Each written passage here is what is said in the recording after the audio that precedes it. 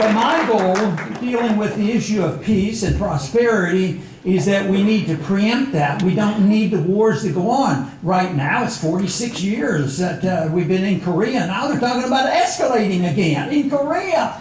And of course, we finally walked away from Vietnam, which was finally good. But after so much pain and suffering, I keep thinking, an illegal war, all that killing, then we walk away. And guess what? The reason we were there was to stop the domino effect and the spread of communism. Well, communism was a bad idea, and it killed itself.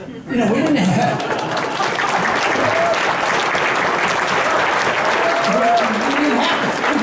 fight a war to beat communism. But just think of the difference. All that fighting and killing in the 50s and the 60s, and all the death and destruction, and then we surrender, we walk out, we lose. And a lot of us were hopeful that maybe that would end that type of foreign policy. Unfortunately, it didn't. It was revived again.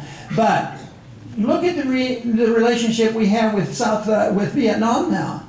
Far from perfect. They still have socialists and communists floating around, but their governments are completely different. It isn't vicious communism, because both the vicious communism of China and the Soviets really doesn't exist.